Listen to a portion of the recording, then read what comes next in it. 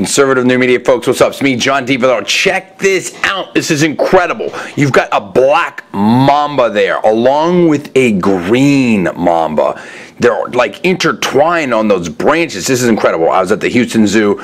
These snakes are just wild, extremely venomous, unbelievable. Now the green mamba is like arboreal, like it likes to be in like the trees and stuff like that. It spends a lot of time in the trees, whereas the black mamba can go all the way around. Now the black mamba is very huge and fast. The green mamba also fast. Obviously these are both very, closely related snakes, but just incredible to see these kind of dangerous snakes right next to each other. Incredible shots. I was at the Houston Zoo here. You let me know what you think about this. Give me the comments below. Please subscribe. Please rate this video up. Also, please post it on your social networking sites. When have you seen this? A black mamba and a green mamba together. Look at the detail. Unbelievable. Let me know what you think about that.